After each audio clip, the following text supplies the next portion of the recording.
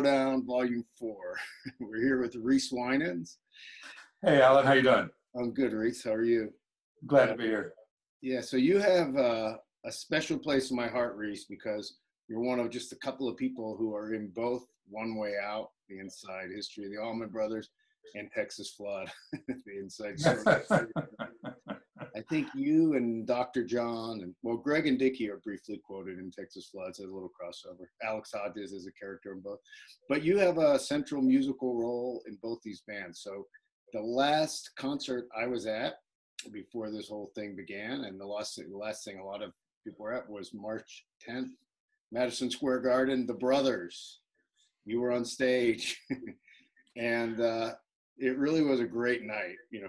So from the perspective of the, you know, people are asking me all kinds of analytical questions, and I said, you know what? I didn't stop and think that much. I just sat back in my seat and sipped a beer and enjoyed it. It was a fantastic night of music. So before I ask specific questions, what was your experience on stage? Well, on stage was unbelievable. I had not played Madison Square Garden in quite a while, and the fact that we played at 360 to where the whole entire building was sold out was outrageous to me. And that's number one. Number two, I've been wanting to play with Warren Haynes. And number three, I've been wanting to play with Trucks. And so that was really great we actually spent a couple of days with those guys, working the songs up and getting ready for this thing. And it was a terrific experience working with them. And then to get to play the songs of the Allman Brothers, who I think have have one of the best catalogs in rock. I love their songs. And then there's the whole thing about the bookends, you know, because I sort of started out with Dickey Betts and Berry Oakley back about 50 years ago.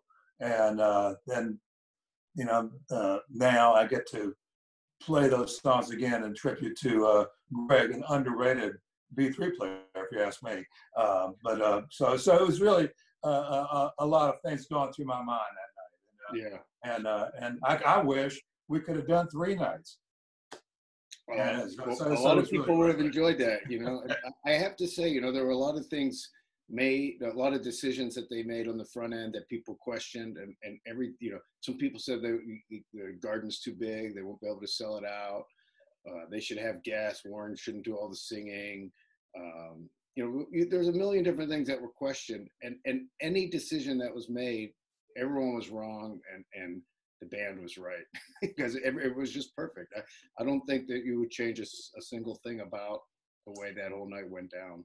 Well, Warren is such a great singer, and I thought that he just nailed everything, and really had quite a load on him to do all that. And I just think, yeah, I thought he really came through like a champion, and so did everybody else in the band. And you know who else I was just thinking about is Chuck Leavell. I'm so glad that Chuck was there. I'm such a big fan of his.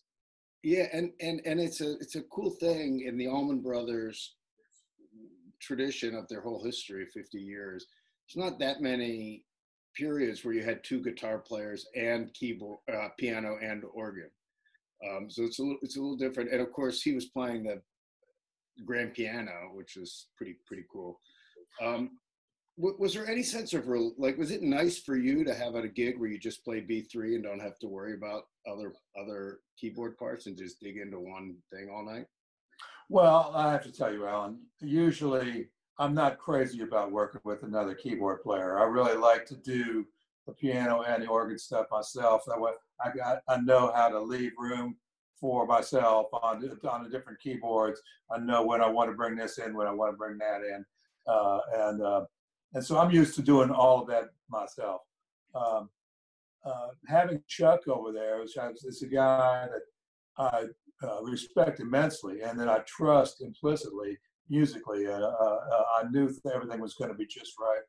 And you know, the older I get, the more I enjoy listening to people, other people play, and I like giving them their space, and so yeah, you got to think about it. We have two guitar players, 2 keyboard players, 3 drummers, and only 1 bass player. I think Oteil is the guy who got left out, man. He needed another bass player up there. That's all there is to it.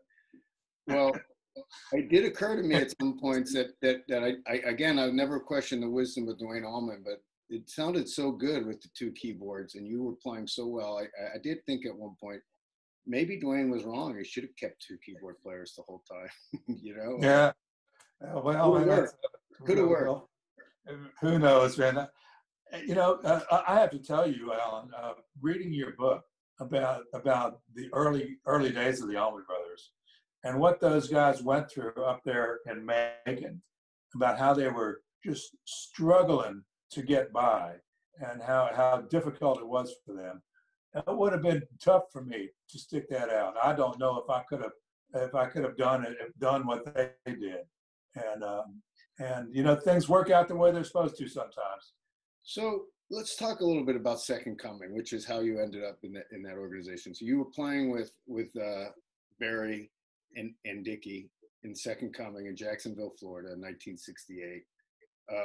Well, I'll tell you the story about how because I knew Dickey Betts from Sarasota, where I first started playing in Sarasota, and that's where I also met Berry Oakley, who came down from Chicago. He was working with the Romans, and he got a gig with our band, which was called The Bittersweet, and we were backing up a great soul singer named Bobby Day, I think his name was, and that's where I met Berry Oakley. He's our bass player. So I knew Berry, I knew Dickey, and Rhino, the other guitar player in the Second Coming, was our guitar player in the Bittersweet. So I knew all those guys. They had the 3 of them, Dickey, Berry, and Rhino, had met up with this guy Leonard Rensler, who wanted to put a band together, and who owned a nightclub in Jacksonville. I was not ready to make the big move all the way from Sarasota to Jacksonville. That was a little too much for me at the time. So they went on and did that, and Dickey got his wife, Dale, to play B3, and she also did a lot of the singing. They went on, and as things go, Dale was expecting a baby, and so they had to figure out.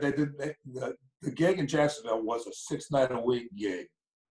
They didn't want to take a break from that, and they wanted to keep going. Everybody was enjoying making the money, and so they called me up and said, would I come up and play for until she had the baby, and you know, could get back to things. Well, so I did, and she had the baby, a beautiful baby, and they really liked the way I played organ. Dale came back. She was just the lead singer, and I stayed up there playing organ because it was such a great band.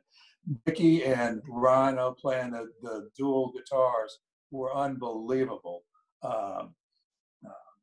Rhino did a bunch of the Hendrix stuff. Dickey sang "I Got a Mind to Give Up Living" and a bunch of Paul Butterfield blues kind of stuff and some Clapton stuff. Our drummer with that band was John Meeks, who was a really soulful drummer.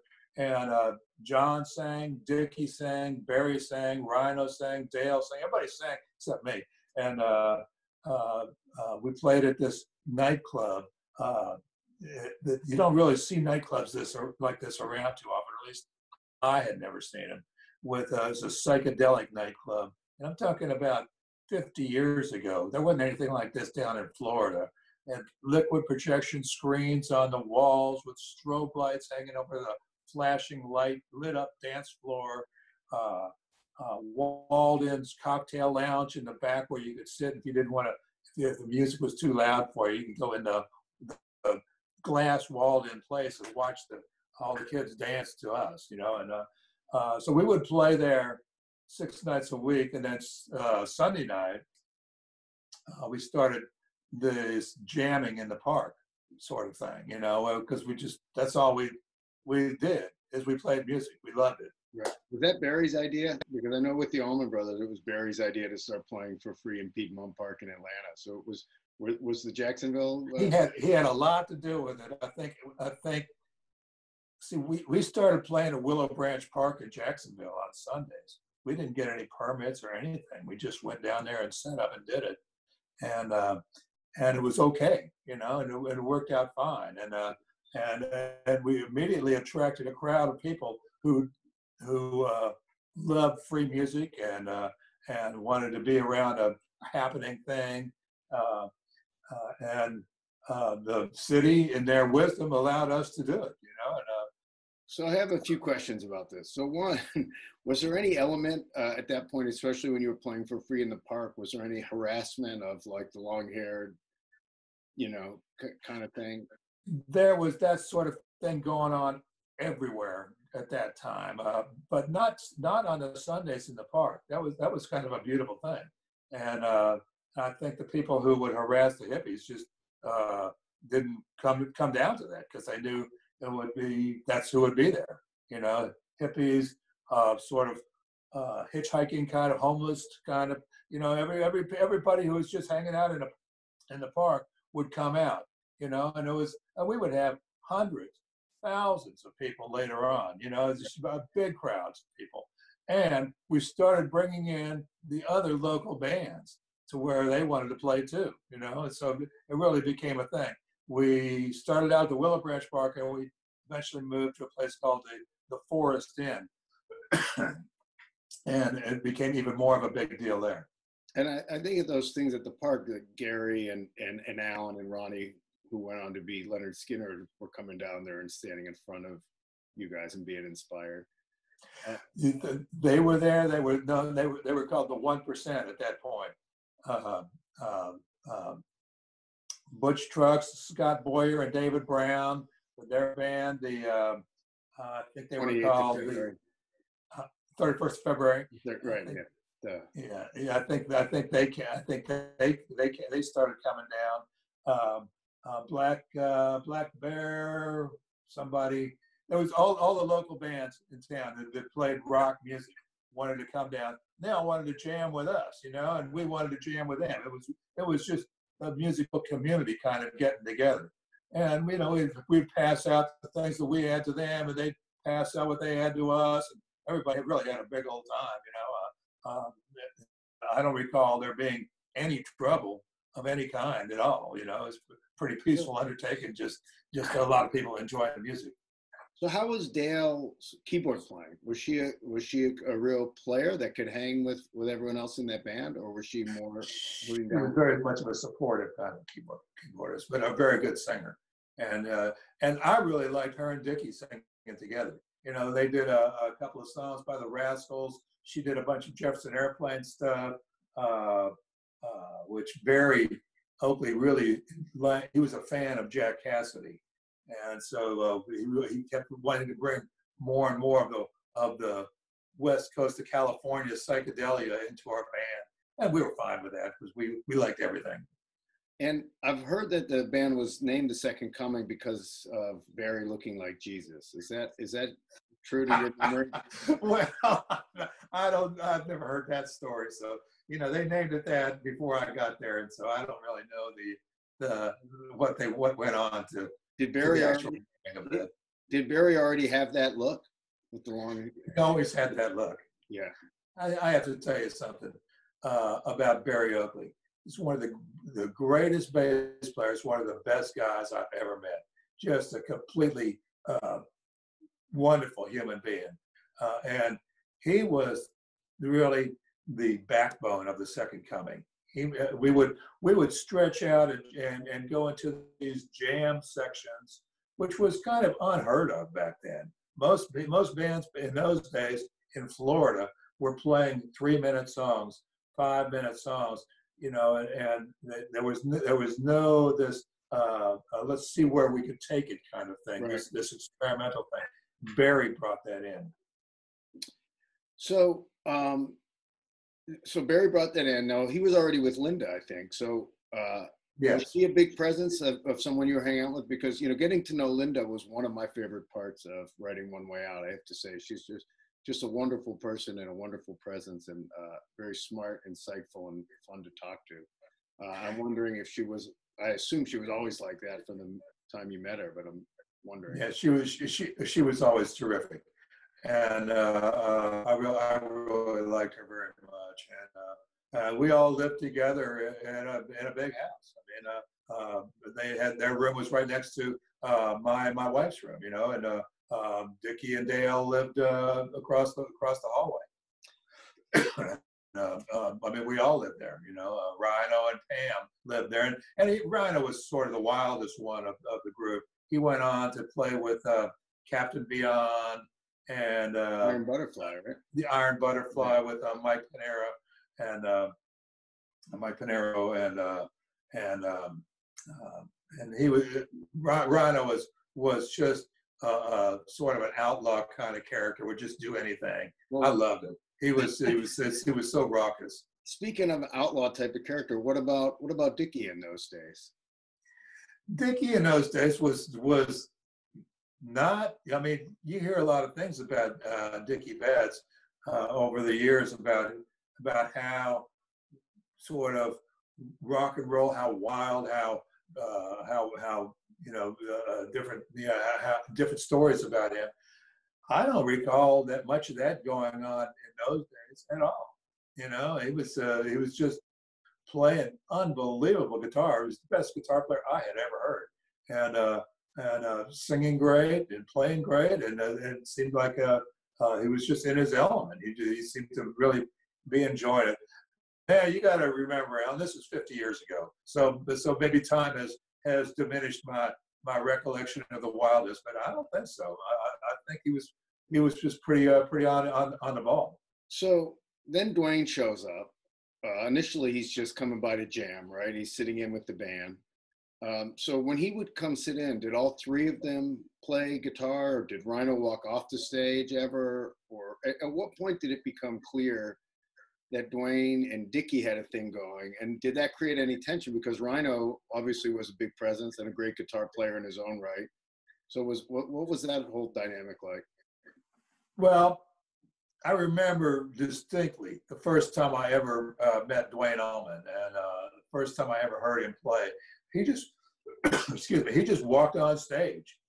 As far as I know, I didn't know him. I don't know if Berry knew him or not, or if Dickey knew him. I'm not sure. I think he just walked on stage and started playing slide guitar, which I had never heard anyone play slide guitar. And then you have to realize it's Duane Allman playing slide guitar, who's probably the preeminent slide player in rock and roll history. I mean, who was better than him? I don't know anybody who did anything like that. So it was just this outrageous instrument that we heard in our music. And my recollection is that all three of them played at the same time. And they all had different spaces that they played.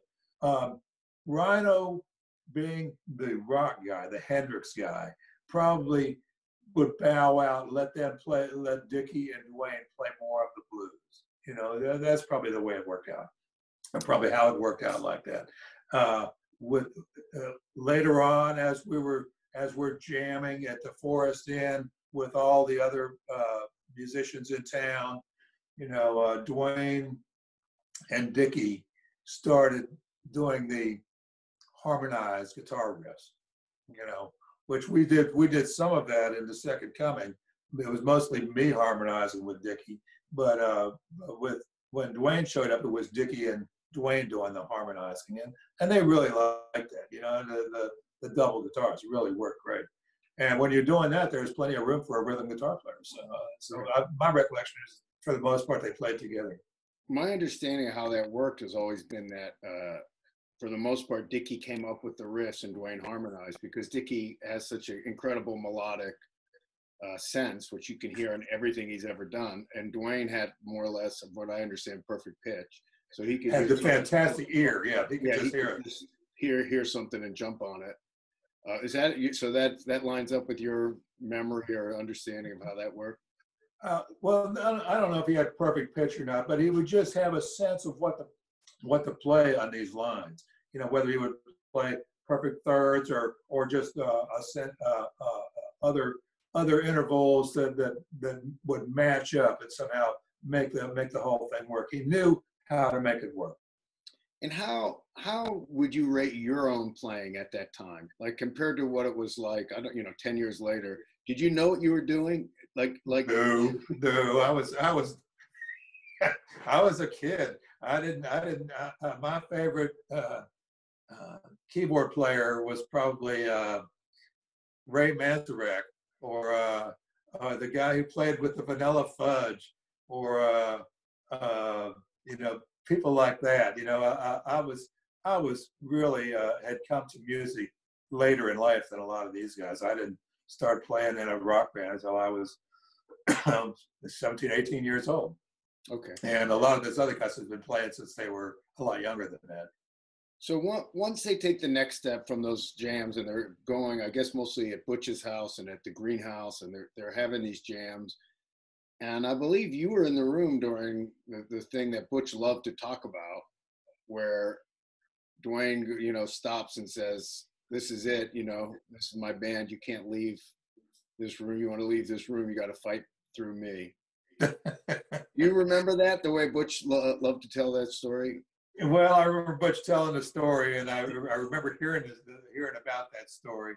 I have to tell you that my recollection is of a private conversation that, excuse me, that I had with Duane sometime after that, where he said,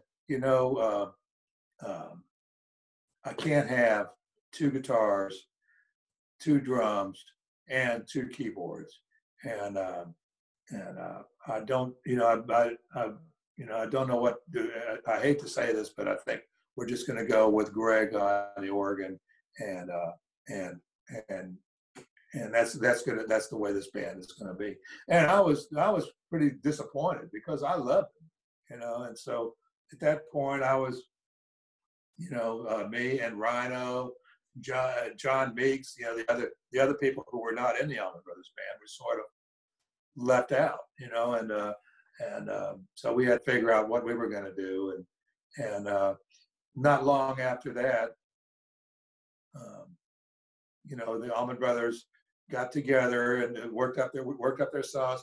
They would at that time we were playing shows at the Armory, I think, and I believe the Allman Brothers opened up a show or two, and we had put a band together as the New Second Coming, and they had opened, like I said, we actually had a co-bill for a couple of nights, and they moved on. They went up to Macon to make their record and work up there.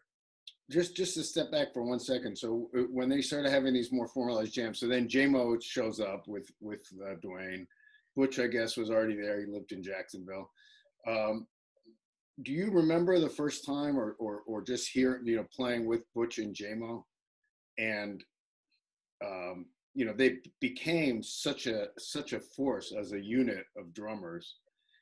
They were not a force back then when they started. They became that. Yeah, so that they had to feel that out in there. The idea of 2 drummers is really a cool idea, because sometimes one drummer would try all sorts of things, and the other drummer will just, they will make you lock it in a little bit more. And those 2 guys were really locked in back in those days. Yeah. And Jaimoe would do the jazz sort of fills. Butch would do all the rock fills, and it worked out great. So I do not have a clear recollection of the first time I saw them play. No, but I did see Butch play with a lot of drummers at those jam sessions. Right.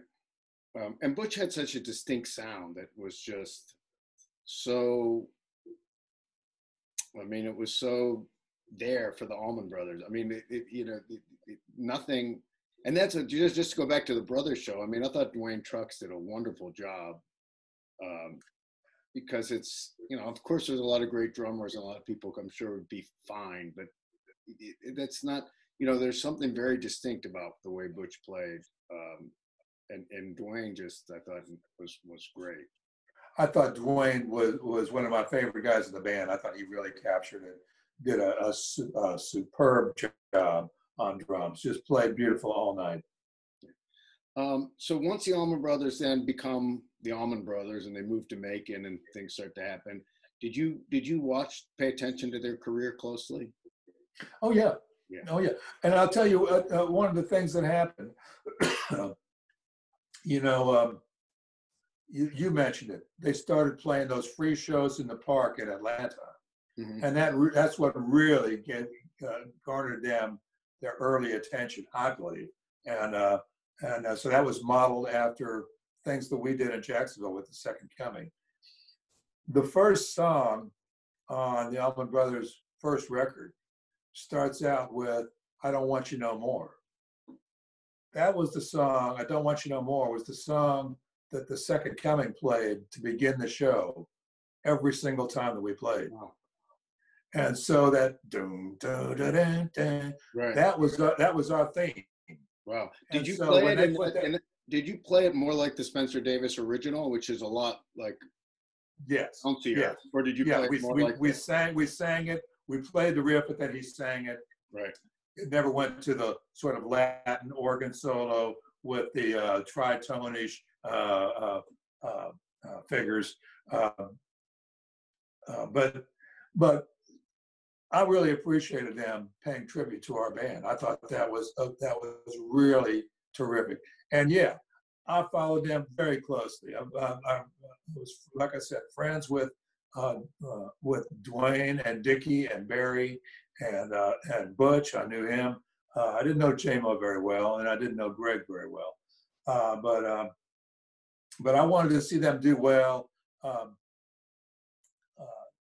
Duane actually ended up getting me a job. With who? With Boz Scaggs. One of the people that Duane had recorded with in Muscle Shoals was Boz Scaggs, and he did the "Loan Me a Dime" record, and Boz was putting a band together, and so Duane recommended me, and I really appreciated that. So I actually relocated to San Francisco to work with Boz. That's awesome. How long did you play with Boz in that run? About a year and a half, and we just did local clubs in San Francisco. We played the Fillmore several times. We did go on the road. We went to Hawaii once. We went to Vegas or Reno or somewhere once, but mostly it was just around San Francisco and Marin County. Was that the beginning, in a way, of your career as like an ace sideman and accompanist to the stars? Well, I suppose you could say that. I mean, I would have stayed out there. The only reason I left was my wife at the time was unhappy in San Francisco. She didn't like it there, so she left. She left me out there, and I wanted to rekindle our marriage, so I reluctantly said goodbye to Boz and them, and came back to Florida to try to salvage that relationship. Mm-hmm.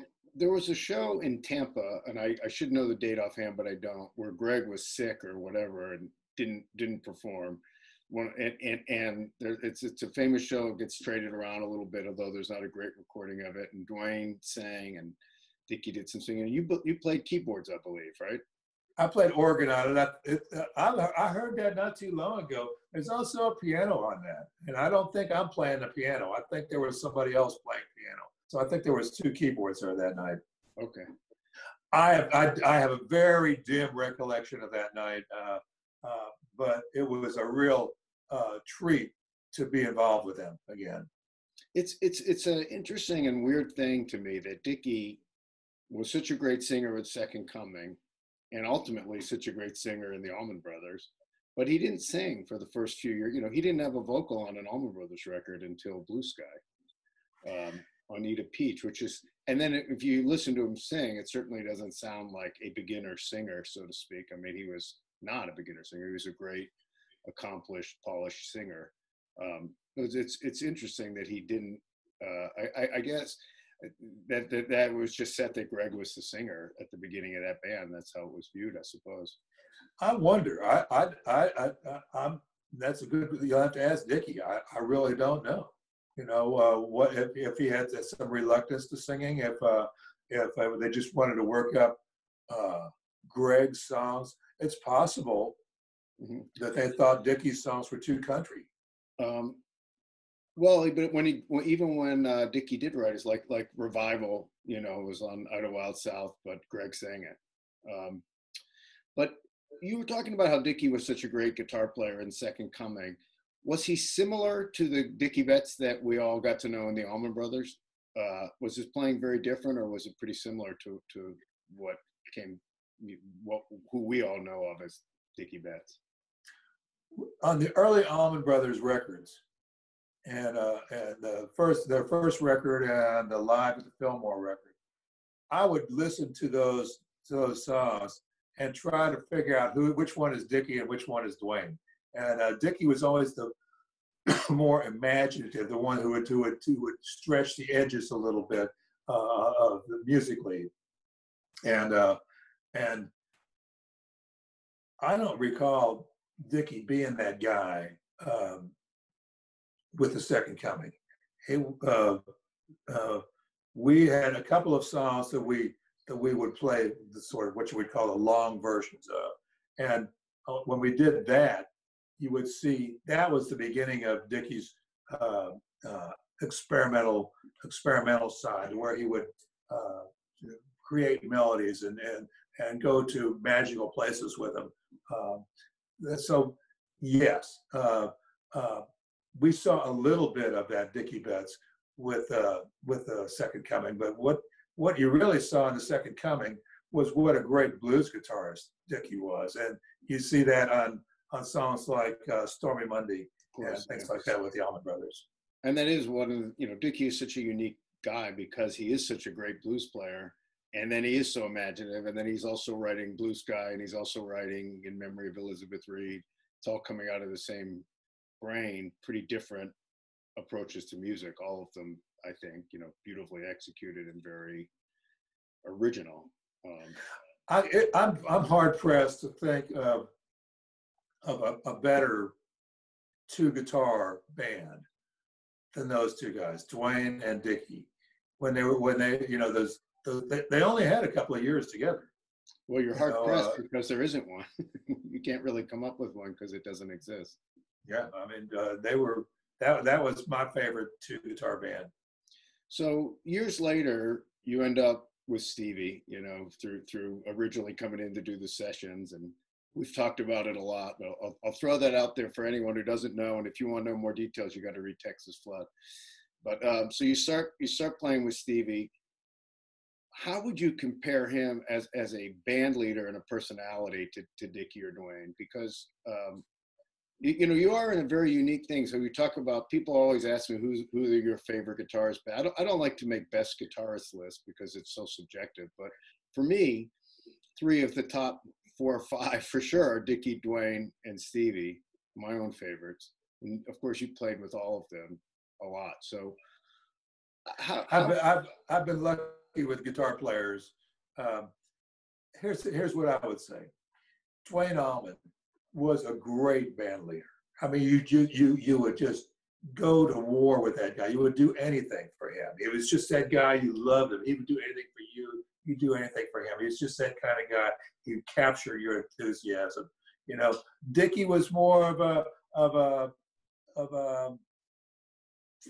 well, he's sort of more doing his thing and just musical greatness. Musically fantastic. I never thought of him as I actually did a couple of shows with him with Great Southern back in the day, and worked with him, with on the road with that band, and met him earlier in Sarasota with other bands. He's a great guy, not a fantastic band leader, which everybody is not. I'm not a good band leader. Dickey Betts was a good, an okay band leader, but Duane Allman just is that guy. You just would do anything for him. And who else was like that is Stevie Vaughan. Was the kind of guy, because he's laying it out there every night. He's giving you everything he's got every night. And so you just can't, you can do everything you can to support him and to make it right for him. And so hard to compare guitar players, you know, especially Duane Allman, who played beautiful slide. None of those other guys played slide like that, you know. Dickey played the classic blues, the very experimental, beautiful melodic lines on the long solos. Stevie just had the great vocabulary of blues chops and knew how to build a solo that would just build and build and build and soaring up into the atmosphere. And just, so it's three different kind of guys. You joined Double Trouble, obviously, well into their career. They all been in a band together, growing up to the bus and the success and everything else, and playing so many gigs before you set foot. So was that a different sort of challenge to come into a band? And did Stevie ever tell you what to play and what not to play, or did they just toss you out there and you had to figure it out? Not only did he not tell me what to play, when I first started playing with him, I thought I was just going to play the songs from Soul to Soul that we had just recorded when I was new in the band. But he wanted me to play the whole night, you know, all the songs, some of the songs I had never even heard before. So no, he just threw me out there, just whatever you do, it's going to be great. And he was, and Tommy and Chris, bass player and drummer with that band, were so happy to have another instrument on stage. So they could, when Stevie went to do his soloing, there was some a chordal instrument that they could all mesh around, you know, something to where we could allow the rhythm section to be focused on as we follow Stevie's solo. So yeah, those guys were fantastic, and they were very welcoming to me in the band. And Stevie, you know, was very influenced by the original Allman Brothers and by Duane. So I'm just wondering, did you ever talk about that with him? Did he know about your history with them? He knew about it. We didn't talk about the Allman Brothers very much. You know, I was surprised to find, and it might have been in your book, that the Allman Brothers were big fans of Stevie, and I was not aware of that. I think we all just were fans of each other. You know, we were fans of good music. You know, the Allman Brothers had a Southern thing going on that a lot of the Texas blues guys didn't really care for. You know, they wanted it to be blues. They wanted it to be raw and guttural and mean. And that's not really what the Allman Brothers were about. They're about finding the beauty in those songs. You know, so it's really two different sorts of blues. So we were talking before about your debut solo CD after all these years album, Sweet Release. It's a great album. Joe Bonamassa, your current band leader, employer, I guess, produced it, right? Right. Now you talked about wanting to play with Warren. Warren has some few really nice songs on here. Did that come about through your relationship with him, or Joe? Like, how did Warren end up on that? Joe and Warren played at the Hall of Fame together, where I think they inducted Freddie King into the Hall of Fame. And so Joe and Warren knew each other. Getting Warren to play on my record was a complete Joe Bonamassa thing. You know, I had nothing to do with that, although I was really happy that he was there. You know, I never saw Warren during the making of the record. We sent him the track, he played and sang, fantastic stuff. Sent it, you know, and so one of those guys that I never met until we did the Allman Brothers, the Brothers thing. Yeah, that's so. The first time you met him was at the rehearsal for the Brothers show. Yep, amazing. Actually, no. Actually, we had played. Joe Bonamassa had played Warren's Christmas show, right, 2 years ago, and that's where I met him the first time. Okay. Well, I'm proud to say that I reintroduced Joe and Warren in 2009 or 10. I was on the road with Joe for a few days for a story for Guitar World, and we were in Chicago, and Government Mule was playing the same night. Government Mule, I think, was at the Riviera or the Aragon, and Joe was a bit smaller act at the time, was playing, I forget the names of the clubs, but anyhow, I mentioned it to Warren that I was going to be there, and he said, "Oh, Joe and I were old friends. Maybe see if you can bring him over. It'd be cool if he sits in if the timing works." So anyhow, we started a whole thing, and after Joe's sound check, we jumped in a van and ran up to the Riviera, and they rehearsed "Sko Mule" and "Feel Like Breaking Up Somebody's Home." Then we ran back to the Joe show, and after his show, the promoter had a van waiting, and we zipped up. So I was really proud to make that. They had known each other from years before. In fact, Joe recorded a Warren song on, maybe, I don't know if it was on one of his early solo albums or on Bloodline, but anyhow, it was really, really fun, and I'm glad they've done a lot more stuff together, including that. Oh yeah, I think those two guys work together great, and Joe Bonamassa is another guy we need to talk about. I mean, is a fantastic guitar player, and I don't know what it is about guitar players. I just seem to they seem to be drawn to him. Joe's technique is and dazzling playing, completely different than any of the guys we've been talking about. You know, different than Warren, different than Derek, different than Duane, Dickey, or Stevie. You know, he's just another fantastic guitarist. And Joe, of course, has got himself a fantastic career, which you know, he should be proud of, and I think he is. You know. Well, and aside from the Brothers show, we were just hanging out a couple months ago on Joe's Keeping the Blues Alive cruise, which it's hard to believe a couple of months ago we were on a cruise ship, right? Given everything that's no kidding happened since. But I'm glad I did that, and I got to see so much great music, including several of Joe's performances. And you were like all over the place. You were sitting in with so many guys, so many bands. And it was great. You were like the secret ingredient to pop up, and then you did your own show. And so as long as we're talking about that, we should throw out a shout out to Josh Smith, who played Stevie parts with you when you on your solo show. Great young guitar player. I thought he was awesome. You know, I love doing that. When I tour with Joe now, I've been touring with Joe for about 5 years. We never have a support act. We hardly ever play festivals. It's usually just us. And so when there's a chance, you know, when there's a whole bunch of bands playing in the same place, I love to go sit in with the other bands. And Josh Smith is one of those up and coming guitar players. He's just plays beautiful, and helped Joe produce my record.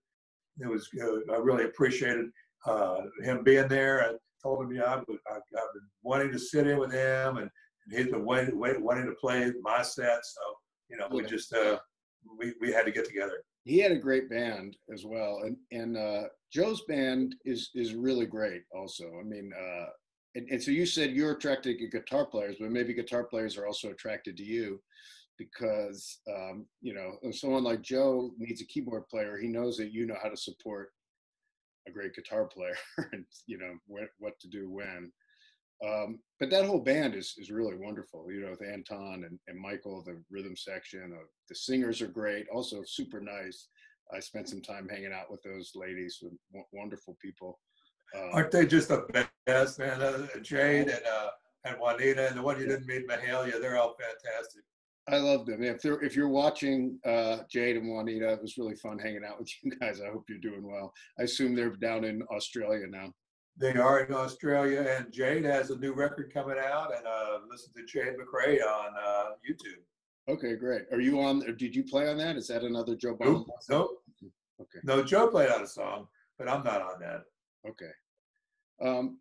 Well, Reese, this has been a lot of fun catching up with you. And I said this right the next day. You know, I reviewed the show for Billboard, the Brothers show. If you recall, I only used one quote in it, which was from you, which was, "It was magical."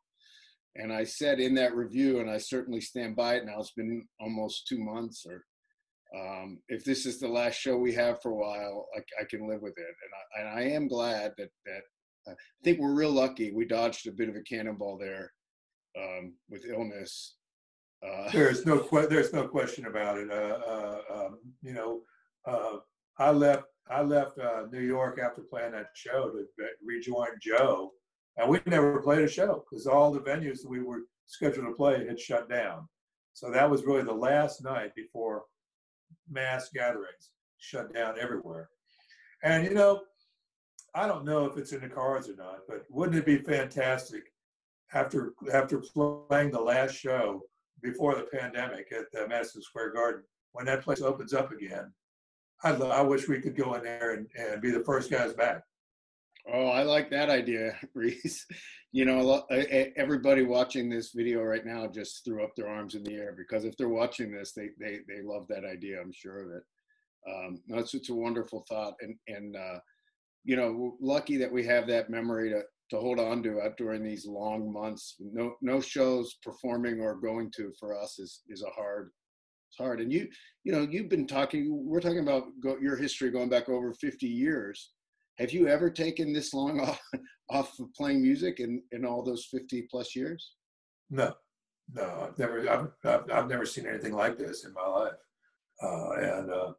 And the picture is pretty bleak for musicians right now. You know, I mean, I'm sure that we're going to get through it, and there'll be something on the at that point on the other side, and we'll all look forward to that and try to be optimistic about it. But right now, it's looking a little bleak, and so we'll see how things turn out.